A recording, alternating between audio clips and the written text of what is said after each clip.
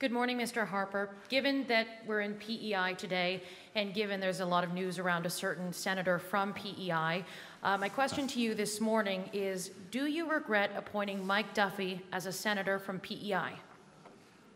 Look, I just say this about any member of the upper chamber who's had difficulties. Everybody who's been appointed to the upper chamber, by me and frankly by previous governments, are all people who have had considerable success in life, and they understand the responsibilities of office, and I think all Canadians have a right to expect at all times the highest standards of behavior from them.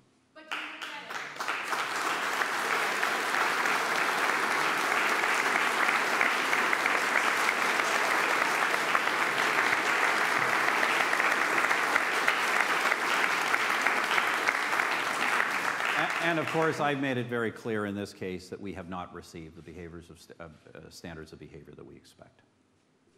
This morning with Teresa Wright from The Guardian, please.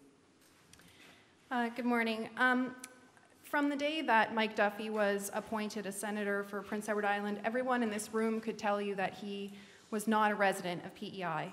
I'm just wondering if you could explain, why did you appoint Mike Duffy to represent Prince Edward Island? Anybody that we appoint to the Senate, we only appoint a person to the Senate when they have a residence, not just property, but a residence in the province in which they are representing. And that case as it fits every single case of a senator that we have named.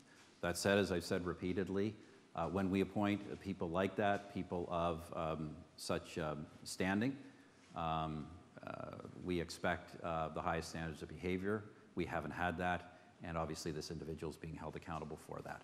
Thank you, Prime Minister. Thank